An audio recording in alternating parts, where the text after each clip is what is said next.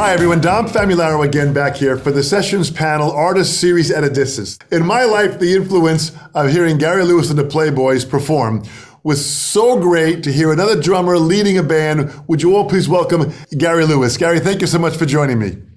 Thanks for having me. You know, Gary, as a young kid, you know, the influence of the British invasion and back in 64, then 65, Gary Lewis and the Playboys, you guys were everywhere performing This Diamond Ring, all these songs that were so fun at that time. Happy, fun songs. It just got us all wanting to play music. So I got to go back to the beginning stages. I mean, you play drums, you learn some guitar, you sing. You got heavily involved with the band of what it was. How did it start for you by getting kind of involved in music? I was going to a theater arts college in Pasadena, California. The way you get your grades is you do Greek tragedies on stage, and you get graded by it. So I'm dancing around the stage in my leotards and tights, and I said, no, this is not going to work. Boom, the Beatles came out, and I said, that's exactly what I want to do, because at the time I already knew how to play clarinet and saxophone. And the drums also. We just started playing around Pasadena, sorority parties, fraternity parties, you know, and then we had a year to build up a repertoire. And we also played out at Disneyland for the summertime of '64, which kind of launched our career. Our producer, Snuffy Garrett, was out at the park with his family. And he came back to talk to me after our show, and he said, I'm head of an A&R for Liberty Records. I'd like to talk to you about doing some recording. Now, isn't that the way everybody wishes it would happen? That really is the fantasy dream come true. So you had this band with just some friends that got together, because isn't that kind of how the name came about? You just kind of were hanging out with some friends and they kind of showed up late. And the original Playboys were classmates at that theater arts college. The bass player had a cabana out from his house where we could rehearse. So that was perfect too. Little gigs around Pasadena. So you were playing cover songs of different bands. Right. That's what we did the entire time at Disneyland. We started recording in November '64. Disneyland was summertime of '64. So what we did was just play everybody else's music that was in the top 40. That was no problem, because that's what everybody did. Even when we started recording, like when we had Diamond Ring, we put Diamond Ring on the album and everybody else's hits. Well, what a different time it was years ago. Now, Snuff Garrett, tell me about him. What was he like? Well, I got to tell you, I mean, in his career, he never had any failures at all. Not only did he have the ability to pick hit songs, but he knew exactly when to put them out too. Like if the Beatles came out with a new song, Snuffy would wait 3 weeks before he'd put ours out. You know, he knew what to do, you know? Well, as they say, timing is everything, and he had a real feel for that naturally, which was really amazing. Good. He was really good, yeah. The band was not the original band members. You had to replace some members of the band? That began the entire Tulsa, Oklahoma thing of the musicians that were coming in. Carl Radel was the new bass player that we got. And along with him, we got Leon Russell to do all of our arranging. He was the arranger of everything we did. You know, he got with us to arrange This Diamond Ring. And that's actually the first time I heard of Leon. So This Diamond, who wrote that song? Al Cooper. Al Cooper wrote it for the Drifters. And the Drifters said, no, we don't like it. So then Snuffy Garrett offered it to Bobby V, and Bobby V said, no, I don't like it. So then he offered it to me. It could have been any song. You think I'm going to say no? Jeez. So we put a great arrangement to Diamond Ring, shot right to #1. You know, here we are acting like maniacs. We're so excited we can't see straight. We're having trouble breathing and all that. And Snuffy says, you guys better calm down. Do you realize how many one-hit artists there are in the world? And boy, he put our minds in the right place. Well, it's amazing to have that kind of guidance with someone like that. What do you think he saw in you guys as far as just the potential of this band? I think he liked the way we played together. We did all the basic tracks on everything we did.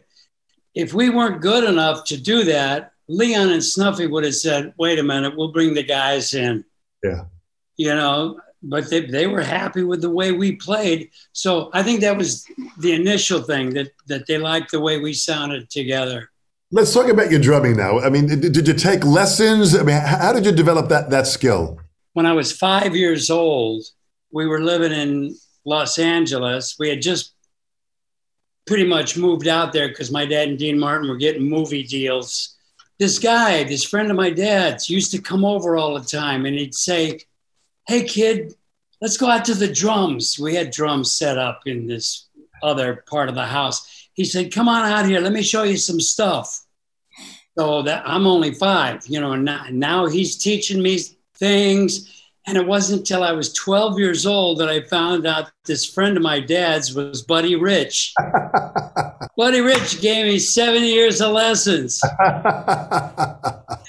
Just when he would come over, you know? You know, I had the chance of meeting Buddy in 1971. I was 18 years old. I had a chance of meeting Buddy and getting to know him the last 16 years of his life. And he had such wonderful respect for your dad. I mean, and your dad also played drums. Yeah, kind of. I always used to tell him, Dad, you rush. You rush. You know, I mean, it's good to be on top of the beat, but don't rush. Well, I think that was just the level of entertainment excitement that he always had in his life. Right. And so Buddy Rich gave me a great foundation. So you got to realize, here you are getting lessons from the greatest drummer on the planet, Buddy Rich, who was performing at that time with his own band, with Frank Sinatra, you name it, Buddy was performing everywhere. And here he is coming by and sharing some deep insight with you at a young age. And I loved it. And he wasn't in a hurry either.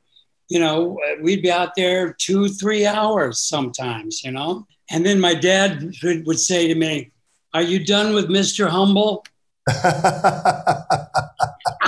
The relationship that your dad and Buddy Rich had was an ongoing vaudeville act that was it was fantastic. You're right, it was. You know, they had a drum off one time on one of my dad's TV shows, and it was hilarious. You know, Buddy would do some great thing.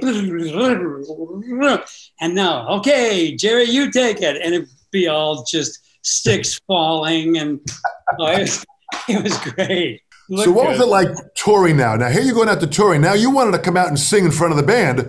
So, and you were playing guitar at that time also to come out and sing. So how did the band shift and the change with that? I didn't come off the drums until our 5th single. I played drums on Diamond Ring, Count Me In, Save Your Heart for Me, and Everybody Loves a Clown. Yeah. After that, I was getting real antsy having to sit behind the drums. I had too much energy. I wanted to bounce around. I wanted to see the people's faces. Yeah. I couldn't see anybody. Spotlights right in your eyes. Yeah. I saw nothing. So that's what I wanted to do. So that's when I hired Jim Keltner. At that time, Jim Keltner was out in L.A. You hired him. He came into the band. He learned all the tunes and started going on tour with you guys. Jim Keltner, he would play jazz with the Don Randy trio, you know? Yeah. When he started with me, he had to go from the 7 A's to the 2 B's. Oh, interesting. You know, the logs, you know? And man, I turned around one time to see how he was doing, and blood was just coming down his arms. He says, don't worry about me. I'll get used to it. Jim is a real trooper. He's a phenomenal person and just an incredible musician. He even says himself was really kind of a dedicated jazz player. He was a real jazz enthusiast and adapted to getting involved in rock the way he eventually did. It constantly amazes me how these jazz guys can all go off in their own direction, but all come in on one perfectly. And I asked this one friend of mine, how do you do that? He says, man, you got to live it. You got to live it? What the hell does that mean? It's kind of interesting. So now you have all these hits. You've got, Count Me In, Save Your Heart for Me, Everybody Loves a Clown, She's Just My Style, Sure Gonna Miss Her. That was incredible. And then Green Grass. Yeah. So these hits are happening, and then that's when Kelton was in. But then at that point you got drafted. I got drafted after our seventh top 10 in a row. Well, at the time, my first thing was, well, Elvis did it, I'll do it. And then I was thinking, well, I'll go away for 2 years, whatever, I'll come back, I'll just pick it up. All of a sudden, these new people are showing up. Jimi Hendrix, Janis Joplin, The Doors. And, when I got out of the service, I said, now, what am I going to do here? I mean, I didn't want to just play their kind of music. Yeah. Just to stay in it. Leon Russell told me one time, it can kill your career if you start playing out of your style. I totally agree with that. And I did not do it. I just bought a music store in 1972 in California, sold drums and guitars and gave lessons on both up until 1984, when this agent called me and said, hey, Gary, the 60s are coming back. I said, who the hell is this? And he says, no, really, they are. He says, I can book you 60 to 100 dates a year. And I said, if you can do it, I'll play them. And that's what's been happening since 84. So talk about that shop that you owned, because it was kind of like you were giving drum lessons and you had this music store. What was that like? What was that kind of, because you have to now understand a whole nother business level of how to run a business. I was responsible as a musician, but now I had to be responsible in the business end of it too, Interesting. So the business of being a musician in the band, were you helping to run any of that? Were you organizing any of that? We did all of our hits all the time, but the cover tunes that we were doing on a live show, we had to update those all the time, more rehearsals, stuff like that. I was responsible that way. But the business stuff was taken care of us by Snuffy Garrett and Liberty Records and our accountants. Actually, my mom's accountants, because I was still a minor, So, but now when I had the music store, I had to do it all. So now you're running the store, you're organizing things, you're ordering products from companies to have. You're involved in the thick of what it is to run a retail outlet, which is no joke. There were times when I was getting depressed about it. I was thinking, I'd much rather get out there and just play. The thing is that if I got out there and played, I would have to go from one show concerts to now, in order to keep playing, do 4 sets a night at a club. Yeah. That's the only way I could have kept playing. And I said, no, I'm not going to do that. Finish a song and you hear a smattering of this. Now, if I remember correctly, from what I read, there were a couple of times that you were in some of the movies with certain roles playing in some of the movies that your dad had been involved with. Yeah. He gave me cameo parts. Quick little, maybe 2-3 minutes. In 3 different movies of his. It was so much fun because I felt like I was doing a movie with the king. This was big deal for me. There was a movie called Rockabye Baby in 1958 where I played him as a kid singing a song to a little girl, Family Jewels. I think that was 1966. Where all these people got on a plane that my dad was piloting, and they were saying, Captain, can you turn that music down? We can't hear ourselves talk. So he opened up the door, and here's me and the Playboys playing music in a little toilet kind of place. I know, it was great. At that time, there was a magic in the movie industry that time, and I'm sure the amount of people that you were able to meet and the celebrities. This had to help shape you to be the outgoing showman that you really became. Well, meeting all those people and being around Hollywood for as long as I was, all my growing up life, it solidified how much I loved music. And my dad would have people over at the house, all comedians. At this time, I'm just a teenager and I'm going, man, what a drag. I didn't like it. It all solidified my love for music. So were there any drummers or musicians during your formative years that you were leaning towards and listening to that you felt really influenced you? Yeah, my dad and Dean had a great orchestra. When things were quiet, I would hang out with the band, talking about chords and whatever and blah blah blah blah. And a great drummer, Chiz Harris. Yeah. Did you know Chiz? Yes, absolutely, man. A phenomenal player. Yeah, I loved it. I would hang around with him. So I just loved all the musical part of everything that I saw and was part of as far as Hollywood and celebrities. Well, it really is interesting to see how your musical vibe kind of grew out of all that and the influences that you had and how you put that into your music. So now you put the band back together again and you're starting to travel nationally with the band. Gary Lewis and the Playboys is back in action. Right. And it was great too. Well, that agent that called me was right. The 60s were coming back. Yeah. I thought he was just talking. Blah, blah, blah, blah, blah. You hear a lot of that too. It was true. So I teamed up with Bobby V. Oh, and by the way, every time I saw Bobby V, I said, this diamond ring, thank you.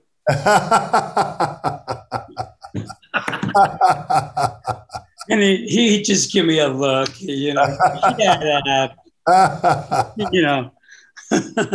So me and Bobby V, we started touring together in '85. And it was just great. I mean, that happened for maybe from '84 to like 2005. Around 2013, Gary Pluckett, the Union Gap, Chuck Negron from Three Dog Night. You guys started getting together with Mark Lindsay, the former singer with Paul Revere and the Raiders, the Turtles featuring Flo and Eddie. You're doing like tons of cities in Paradise Artists Happy Together tour. This must have been huge. Oh, it was huge. It was absolutely packed no matter where we played. 10,000 people packed. But I'll tell you, a tour like that is built for 25-year-olds, not 65-year-olds. I mean, it took its toll, boy. It really took its toll on us. I did it in 1985, and then I did it again in 2013 and 14. And after that, I said, that's it. I mean, forget the bus and the sleepers and you get up and there's coffee and you sleep all night and you say, how much longer till we get there? 7 more hours. Well, that's thrilling. Yeah. I mean, if I was 25, great. A different time as age begins to let us know that times have changed for sure. 2012, you released a single, You Can't Go Back. Right. Our bass player at the time, a guy named Nick Rather, he wrote it. He sent it to me and I listened to it. I said, yeah, let's re-record that, and do that. And right from the very beginning, I said, nah, I don't want a record deal or anything like that. I said, let's just put it on iTunes because we're not trying to make tons of money. I just want to let our fans know that we're not dead. It's kind of interesting because that music from the 60s is, if anything, more alive now than ever. I mean, it really is still actively involved, and the people that were from that time have the money to spend and they want to hear the music that they grew up with. That's exactly right. And they want to hear it exactly like they remember it too. That's why there are no revisions on arrangements whatsoever. I just will not do it. They want to hear it the way they remember it, and they do, and they all sing along with me. Don't mess with that stuff, Yeah, that is memorabilia at its highest level. We're playing out in Las Vegas at the Golden Nugget June 25th. They are allowing 100% occupancy. So I guess it's open up to that extent. Yeah. Which is great because we always sell that place out. It's great. That's the first gig. How do you figure that this machine that you were a part of back in the 60s is still alive and well, going strong? Incredible. People will always like what they grew up with, So not only are we playing to those people that we played to in the 60s, but they bring their kids and they're bringing their kids. We got teenagers, that are so happy to hear that kind of music. Can you believe it? On Sirius Radio, I hear bands that I've never heard of doing my songs. Thank you. You know, Gary, we have a large crowd that follows us in these interviews that we have on the Sessions panel on YouTube. And it's really exciting to have the stories and the inspiration of how it all began. So what I want to ask you in closing, what you would say to this young generation, or what would you even have said to a young Gary Lewis to guide along the way to prepare for the challenges, to prepare for the hard times, and to prepare for dealing with success? What kind of advice would you give them? I would only say that if it's in your mind real strong that you want to be a musician and you want to try to get in the business and do whatever it takes to make it, don't let anybody talk you out of it. Boy, that is really great advice. I mean, that level of perseverance seems like that was really a part of your philosophy and how you lived your life. It was. It really was. Gary, what a pleasure to have some time with you, man. You've got so many great stories, and I'm sure there's probably a couple of books inside of you that probably need to be written to capture a lot of these stories and saving them for future generations to have. But just having your time here right now will be great for everyone to listen and learn and enjoy a lot of the great memories that you are continuing to move forward. Thank you so much. Thank you, and thanks for having me. It was my pleasure. Dom Famularo here, the Sessions panel. This is so exciting. Thanks for watching. Thanks for subscribing. Click the subscribe button to be a part of what we're doing. The views help us tremendously. All of your comments, we read them and react to them. This is incredible. The support you're giving us is great. The Sessions panel, we'll see you real soon.